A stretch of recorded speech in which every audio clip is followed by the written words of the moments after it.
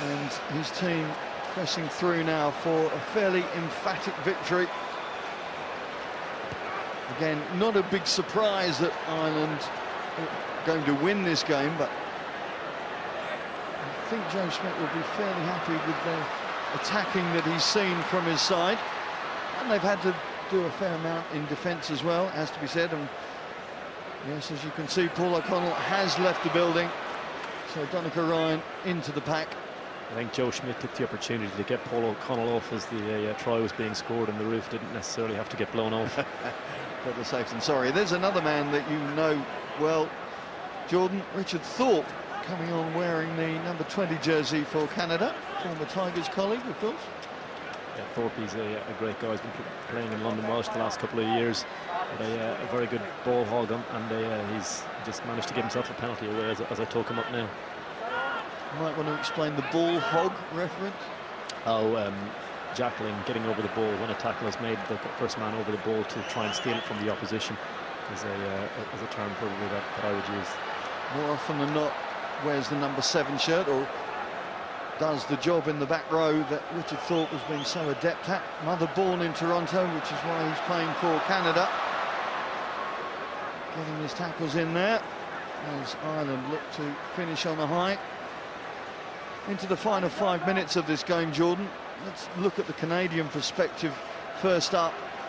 What can they take from this game before they go into their next match-up at Leeds, as Ian Madigan makes the break. Madigan feeds on, and Jared Payne trundles over for number 3, and it's all going Ireland's way right now. Great break by Ian Madigan. Saw the opportunity one-on-one. The impressive thing, he knew where his support would be. Always knew Payne was going to be there, and executed the pass right at the right time as well. And what can Canada take from this?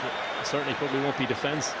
I think when they've played at high tempo, when they've got some go-forward ball and got over the gain line, they've looked threatening. They potentially need to hold on to a little bit more ball, and they looked a little bit devoid of ideas when the Irish defence was set in front of them. So I think that will be an area that they want to look at. But you know, it's not been the end of the world today. Both wings have played quite well, and hopefully Evans isn't too bad, because he was having a good first half as well. And from an Irish perspective, has Joe Schmidt got everything out of this that he was looking for? Have all boxes been ticked? He's got 7 tries in the bag. Yeah, I think so. I think it's a great run out. I think the pace of the game in the second half has been very high. You know, you look at the Irish players now, they're blowing. They've certainly had a very good fitness hit. And they got off the ground, and they've got the win, scored some good tries, had the opportunity to blood some players, hopefully no injuries, and it's been a great start for Ireland. Well, there was Ian Madigan making the bus to feed his outside centre as Ireland raised their metaphorical bat for the half-century.